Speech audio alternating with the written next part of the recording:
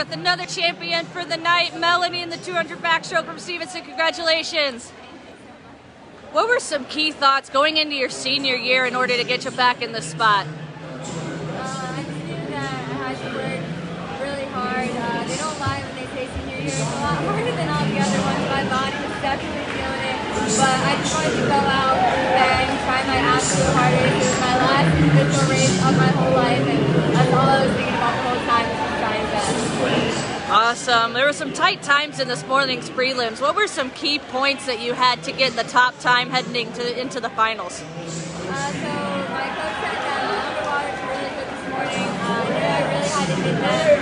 I knew it was going to be a really close race between me, Elizabeth, all the other girls in it. I knew it was going to be interesting, but I knew if I hit the underwater and tried to the very last lap that I would come out with it. Awesome. Into the finals now. You came in with a good time and then you had to repeat it. What was a key point heading in to get you to the gold tonight? I was just thinking of my team. We worked really hard this year. I'm so excited for them. I just wanted to do it for them. I wanted to do it for my coach and my parents and my roommates, all my friends that came out to support. I had about 20 text messages after. Everyone's watching the live stream. I just knew that I had to get out.